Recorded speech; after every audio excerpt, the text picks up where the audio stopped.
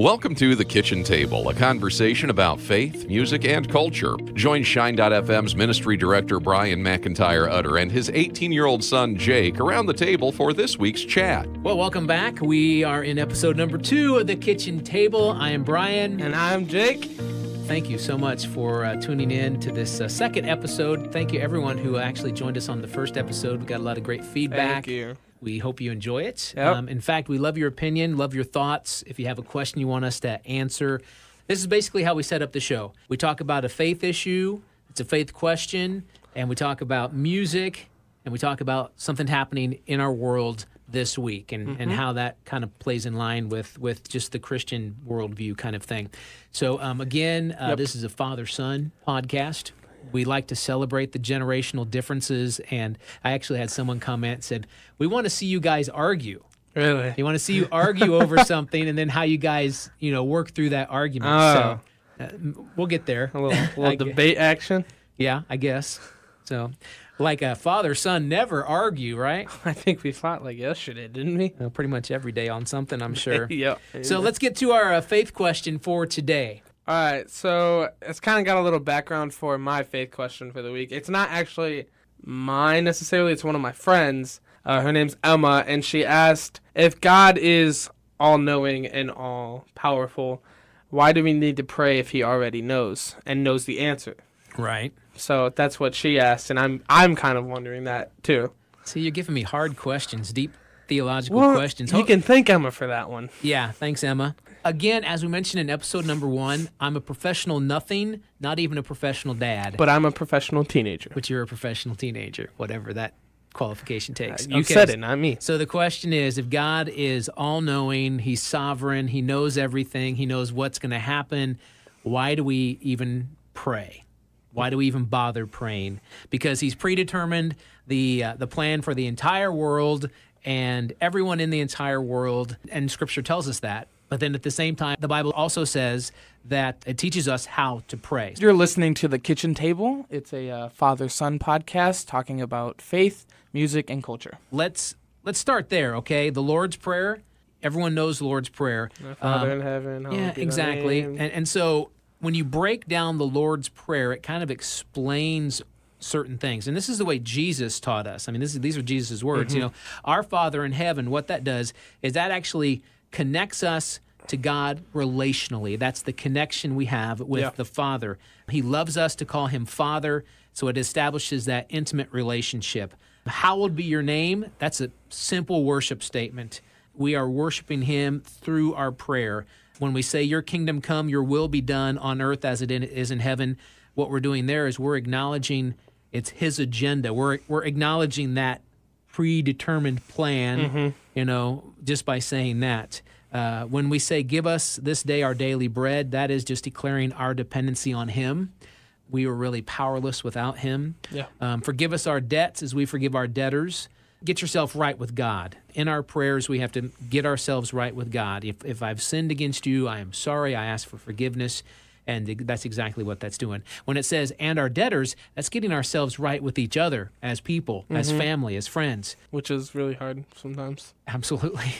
But it's in there. I mean, when you break this prayer down, you look at these different aspects of this prayer, this is how Jesus wants us to respond. It says, and do not lead us into temptation, but deliver us from the evil one.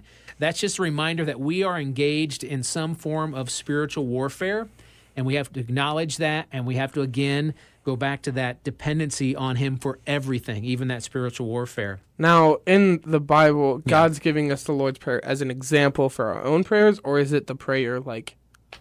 Is it just repeating that prayer over and over again? Yeah, like that's what I mean. Not necessarily. You can. It's a great place to start if you don't know how to pray, but it's just kind of showing us the things that Jesus, sort of like an outline of Jesus, has given to us on how to pray. Again, connect with God, worship him. You pray his agenda first, acknowledging his plan. You acknowledge the dependence on everything. You're getting your heart right with God and right with each other. You acknowledge that warfare that you're in and that you are dependent upon him. And then the last part where it says, for yours is the kingdom and the power and the glory forever. That is you expressing your faith in God's ability. You've acknowledged that dependency, of course. You are expressing your faith in God's ability. Yeah, and to piggyback on that, when I went to NYC, which is Nazarene Youth Conference, it's a giant worldwide conference for teenagers every 4 years. The theme that we went to, it was called Thy Kingdom Come, and it was talking about the Lord's Prayer. And so they had this like workshop, and it was taking you through every step, kind of what you just did. So you had like little exercises. Yes, for each we had exercises for each part of the Lord's Prayer, which was really cool because you see it from a different aspect than just words on a page or that you memorize. You see it as like living, and it's a visual kind of. And it was really cool. So back to our faith question. Again, this is the kitchen table. We talk about faith. We talk about music. We talk about culture. I'm Brian. And I'm Jake. And the question we've been discussing today is, if God is sovereign, if he is all-knowing, if everything is in his control and according to his predetermined plan, why do we need to pray at all? Is it going to change things? Everything we need for this life is found in God. Now, God is willing and he's able to give us everything that we need. And he actually, this is the key thing, he knows what we need before we even ask him. But Scripture still talks about us asking him. It's an important part of this relationship we have with him. Matthew 7:7, ask and it will be given to you. Seek and you will find. Knock and the door will be open to you. Mark 11, 22 and 24. Have faith in God. Whatever you ask in prayer, believe that you have received it and it will be yours. Mark 9, this can come only out of prayer. Luke 22, get up and pray so that you will not fall into temptation. Matthew 21, if you believe, you will receive whatever you ask for in prayer. Now, many people think, oh, wow, I need that new Mercedes. I'm going to pray for it. God is not Santa Claus. You know, this is according to his plan. Can we change God's plan? That's probably another question you have through this thought process. Can we change his plan? I feel like you're trying to free will. I'm getting like a little free will vibe here. And so I'm just thinking that I believe in free will. I don't think I know God knows our lives are predestined, but I think he gives us the choice to take which path, but he knows the path that we're going to take. What I think of a tree. And so you have like your starting root, so like a tree going up, and then you have branches going off. Right. And each branch is a choice that you get to make. But God knows the solution to each branch and where it's going to take you in life. And the question is, does God really know the end of the story? Shouldn't? Does he really know the end of our stories? Because of that free will, we have a choice which branch we're going to be taking. But shouldn't Adam and Eve, they changed the plan. God's plan was not sin and a world outside of the garden in relationship with him. But didn't you think he actually knew what that was going to... Yeah, see, that's the question. I don't know. Many people say that prayer doesn't change God, but what prayer does change is us. And so there's certain ways that prayer benefits us. If you think, well, I can't change God's plan, I think you can. Because of that free will, he knows we have choices. The first thing that prayer does is prayer makes us obedient, okay? We pray to God because that's what he wants for us. Prayer brings peace to our heart and mind because, let's face it, the Scripture talks about stress, anxious, worry. Prayer actually can bring peace to our mind. It's releasing our concerns to God. That's a therapeutic thing to be able to communicate that to him, even though he already knows, which is the crazy thing when you think about it. Prayer humbles us. When we think about it, we're all broken, damaged people. So when we pray, it reminds that he is God and I am not.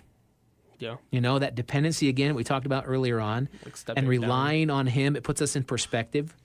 Do you believe in this? Prayer grows our faith? You think prayer grows our faith? Yeah. Yes, I do think that it does help us grow in our faith. With what you said with being humble, I think it's stepping down and knowing that you're not God. That even in the good times of your life, you are still going to praise God. And I think it helps you grow as a spiritual person. Right. Well, that's another thing. Prayer grows that relationship that we have with God. It's communing with God. It's communication. You can't have a relationship without communication. Yeah. the more we pray with God, the more intimate that conversation becomes. It's not the fancy words when you pray. You hear someone in church pray, and they pray with such power and conviction, and they use these big old fancy words. You think, wow, they know how to pray. Yeah. It doesn't matter a lick. It really doesn't. It's about having that intimate conversation with God, and that intimate conversation only happens over time, just like a relationship. The more you trust God, the more you're going to tell him, the more intimate it becomes. You're listening to The Kitchen Table. It's a father-son podcast talking about faith, music, and culture. It also allows a conduit for God to work through you. You know, God can do anything, and he can do anything with us, or he can do anything without us. But when we have that open conversation with him, it allows him to work through us. He already knows our hearts. Mm-hmm. He knows everything. If you're trying to hide something from God, guess what? It is impossible. Yep. It's not going to happen. He invites us to ask him for what we need. He wants us to ask him for what we need. Now, is he going to provide everything we ask him? No. No. He already knows what we need. And here's the thing about it. Do you think we really know what we need? No. You know, we think we know what we need, but honestly, we haven't a clue. We really don't have a clue what we need. There are moments in our lives when we get to that point where we can't pray. Personal story. Before Jake was born, my wife and I, we lost 2 children in the first trimester, miscarriages. At the same time, during the second one, my mother-in-law passed away, 48 years old. And for a year, my wife went through a terrible depression. And after that point, you know, and us talking and working through it with counselors, she couldn't pray. She didn't have the words to pray. God already knew her need, but she could not come up with the words. Just take confidence in the fact that even though we might not have a clue of what we need, God knows what we need, and he can provide those words. The most basic prayer that you could ever pray is real simple. 4 words: thy will be done. And what that's doing is that is inviting the Holy Spirit to then intercede for us. So the Holy Spirit is praying for us when we don't have those words to pray. God knows what we need before we even ask him. He knows our needs better than we could possibly ever do. So if you're asking yourself, again, back to that starting question, if he knows everything, why do we pray? I'm giving you all these little reasons. We pray basically because we need it. It's for us. It's for us. It's not necessarily for God. Yes, praying is part of that communication with God, that relationship with God, glorifying God, but we pray more for us. To check our hearts. We're not informing God about anything in our prayers. Mm-hmm. It's not like we have to vocalize things in order for him to understand what we're going through, because honestly, he knows exactly what we're going through. He knows, Scripture says, he knows the number of the stars in the sky. He knows the amount of sand on the seashore, the number of hairs on your head. He knows everything.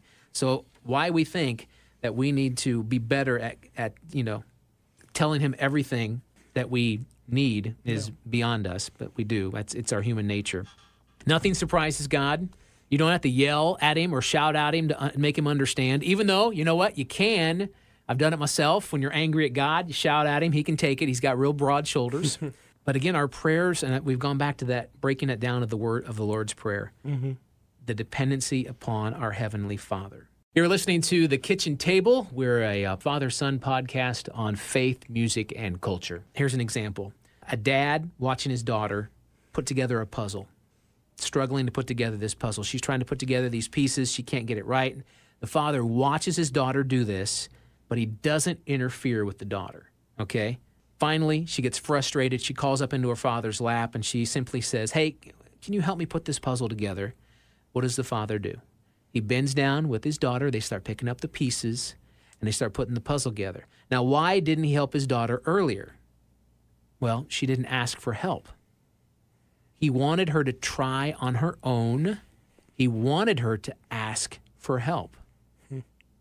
So although he longs to come to us in our time of need at our lowest valley, he wants us to ask him specifically for that. Is that selfish? No, that's how we learn. How often are you going through a situation in your life and you're struggling and you're trying to do it on your own? I'm this way. Man, I tell you what, I'm a type A control freak. I want to do it Amen. I knew he was going to intervene there. Amen. Yeah. And it gets to a point, and many times we have to get to that point in our lives when we have to surrender to that point where we say, I can't do this by myself. Mm-hmm. That's what prayer is all about. We pray because God is honored by our persistent faith. He wants persistence. He gives 3 answers. You know this? You know this one, the 3 answers he gives? Yes, no, and wait. Oh, Yeah. now I do. We get wait a lot. Oh, yeah, we do. We do get wait a lot, but he wants us to persistently pray. So I just had my freshman orientation here at Olivet Nazarene University, and I walked in with being a music education major. Right. But I We had always talked about that last week, by the way. Yeah, I know we did. Like, I was like, oh, yeah, I'm going to be a music ed major perfectly. And then I showed up at orientation, and I had always been torn between music ed and social work with a minor in music. I just I was sitting in all of, like, the music classes, and I knew I still wanted to do music, but I prayed about it and thought about it, and I wanted to help kids use music to help them with their problems. Right. Instead of actually teaching kids how to play music. And so I had been praying a lot about music ed, and I thought that was what God was calling me to do.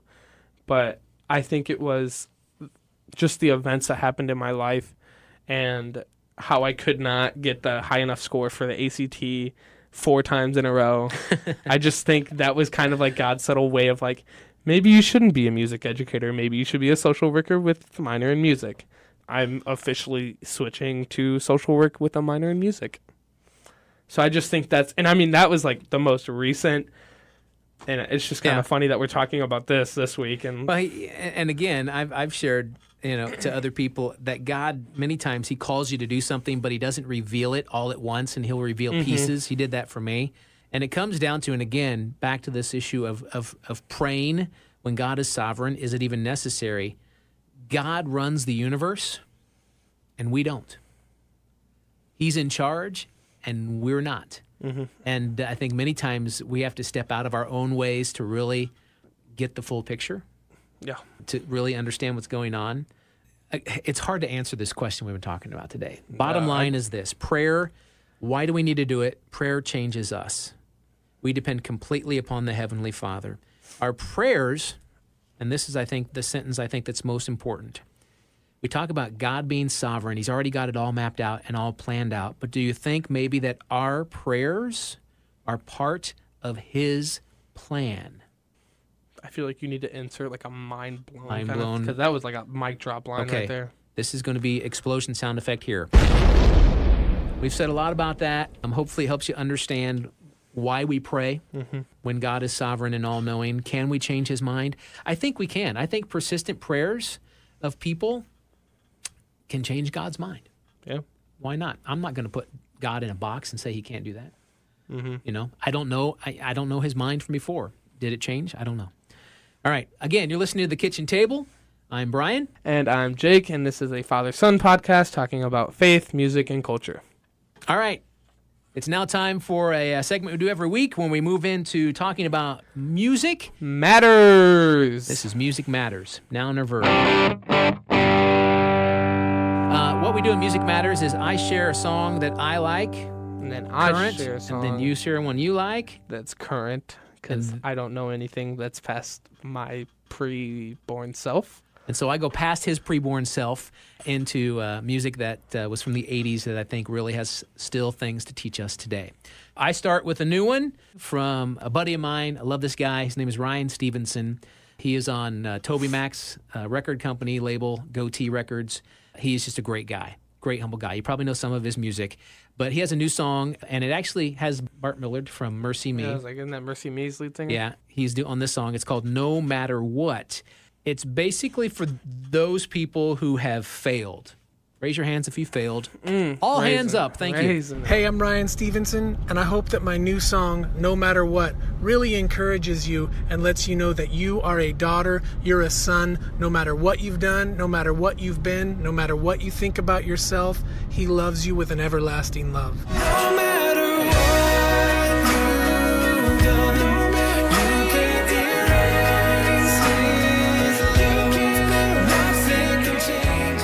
And it's true. I've talked to people who have said, I am so messed up. I've done so many wrong things. There is no way God can forgive me. There's no way he can restore a relationship to me. And that is the biggest lie that Satan uses. God's love for you, where you are, no matter what you've done in your life, is the same love he has for his only son. Did you hear that? His love for you, no matter what you've done, is the same love he has for his own son. And he can restore that relationship. Why I picked this song, I want you to listen to it because I listened to the last week's and I thought it was great. It's got a feel to the song, and I'm just thinking you would pull out your ukulele and play the ukulele to the song. It's kind of, I don't know how to describe the musical beat. Hawaiian vibe. It's kind of a swaying back and I forth. might have to see if I can do a little cover of it. Beach Boys kind of thing to it. Okay, so No Matter What, Ryan Stevenson featuring Bart from Mercy Me on the vocal. My song for the week is called Kaleidoscope by Urban Rescue. Mm-hmm. Urban Rescue is kind of it's an up-and-coming worship band. The way I heard of them, I went to Camp Electric, which is at Trevecca Nazarene University in Nashville, Tennessee, and they did the worship for the week. And they're kind of, I don't know, techno-y, like techno worship. I don't know if that's a official genre of music, but I loved it. It was really dancey, and it was like a great worship set, I thought. Were you with me at the Ren Collective show? Which one? House of Blues? No, I was not. Okay, because they played House of Blues when Ren Collective came. Urban Rescue opened for them. Loved them. Great band. Yeah, they're really good. So the song Kaleidoscope talks a lot about seeing the world through God's eyes. It says, I want to look through your kaleidoscope. That's how it's kind of using the kaleidoscope aspect of it.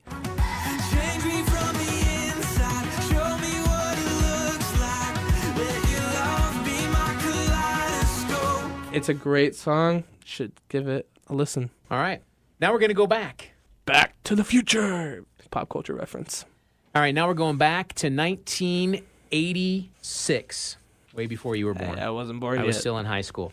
And this one is by a band called DeGarmo and Key. Eddie DeGarmo, Dana Key. Eddie, after DeGarmo and Key sort of ended, went into the record industry. He started Forefront Records, so he's the guy that basically started DC Talk, which is Toby Mac, Audio Adrenaline, lots of other bands.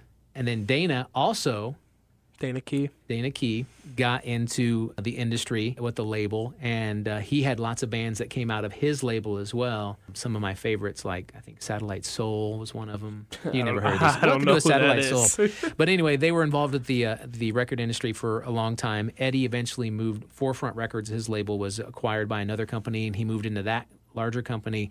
Just retired a year or so ago. Really? And I was able to see DeGarmo and Key get back together at a festival called Cornerstone and play. Oh, you love that festival with do. all of your heart. And it was like a year or so before Dana passed away suddenly. And so they sounded literally like 1985. It was all the original band. It sounded like stepping back to 1985. Sounded amazing. Their voices were spot on. But the song I picked, it's one of my favorites from 1986. The album was called Commander Sozo and the Charge of the Light Brigade. This is a Christian band, and that's the album name? You have to remember in the mid-'80s, a lot of these rock bands were doing like battle hymn, militant Christian. I was like, I know Stryper, and that's about it. Yeah, I mean, Petra's that way. And so this is actually the 9th most popular song from 1986. It's called Destined to Win.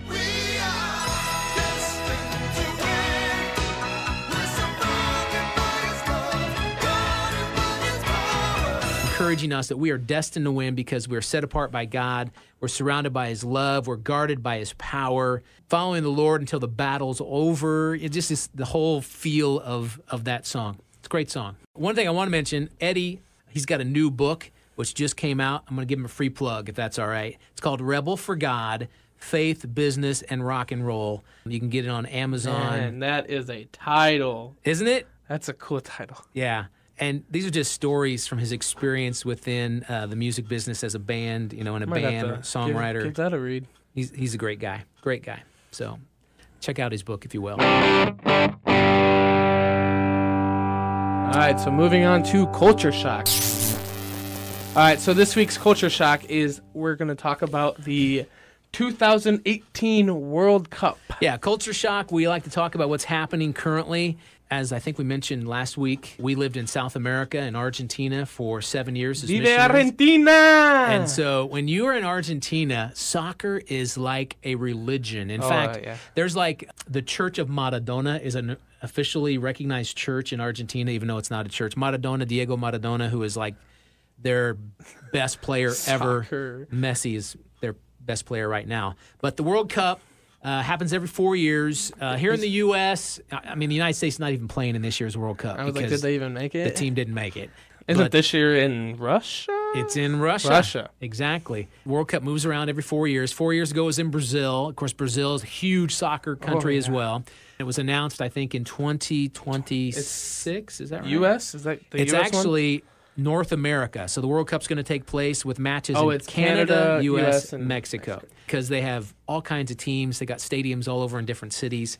There's something that's really different. That's why we're including this in Culture Shock. Something that happens during the World Cup every 4 years is the evangelical community will do an outreach. They'll try to reach people coming in from all over the world just to share Jesus. It's different this time. Really? It's different because Russia has basically clamped down on sharing the gospel of Jesus Christ. The Russian Orthodox Church is heavily influential in their politics and basically doesn't want anything from evangelical to get into it. I know just from the radio side of things, hundreds of radio licenses that were Christian radio stations have not been renewed and shut down. This law that they passed a couple years ago basically is anti-evangelism regulations. It's a law that says you cannot share your faith outside of government-sanctioned church buildings. So they have churches. They have evangelical churches there. But they can't just like go out and preach the gospel. Right. And they have, first they have sanctioned churches, okay? They also have a lot of places that are not sanctioned. They're like underground churches because they're not giving out church licenses pretty much anymore. But you cannot evangelize outside of that building. So typically during World Cup, they're out there, they're sharing the gospel, they're passing out tracts, whatever, showing films and plazas and whatnot. They can't do that. So what they've done is churches, there's about 400 evangelical congregations just in the larger cities that are hosting these soccer matches, Moscow, St. Petersburg, and others, that can share the gospel inside their buildings. So what they're doing is they are literally opening up their church buildings the entire month of the international tournament World Cup party to share the World Cup. They've got screens in there. They're bringing people in to watch the World Cup. Once they're in the building, guess what? they can share. They can share the gospel. And so what they're doing is they're handing out like Russian New Testaments, and they have some specialized discipleship material created around the concept of soccer that they're sharing. And so, to them, this is a fresh approach to ministry. We've actually used this a lot here in the United States. Like, don't we use it for the Super Bowl? Exactly. The Super Bowl happens all the time and every year. And so churches will hold Super Bowl parties. They'll put it up on the screen. There's like video resources during halftime. You can turn off the horrible halftime show and have like a football player sharing their testimony as a way of outreach. And so that's a new concept to churches in Russia. Now, a lot of the churches are like, I don't know about this. But it's actually the young people there that have connected to this opportunity. Really? And they're the ones that say, we need to do this. We can't do it any other way, and they've got to get into our buildings. We need to do this. And so that's what they are doing. What we can do from here, since we're not in the World Cup as the United States, but we can still watch it, man, we can be praying for those 400-some churches as they're opening up their doors, and that people will come in, watch the game, celebrate those games, because stadiums are sold out, especially the Russian games are completely sold out. They want to see the home team. Yeah. And so there are going to be a lot of people wanting to see those games. Come on in. We've got the game playing. It's a great opportunity for those churches and those fellow believers over there to share the gospel. That's really cool. Yeah, I think so too. That happens during the Olympics. It happens during the World Cup. It's just a cool thing to do. So, Culture Shock. Well, that's going to wrap up this edition of The Kitchen Table, episode 2 in the books. Again, thank you for listening. Again, we'd love your feedback. You can follow me on Twitter, Brian Utter. Also, Jake on Instagram, Jutter99. JUtter99. And communicate to us that way as well. We are starting a Facebook group on the Shine.fm Facebook pages called The Kitchen Table.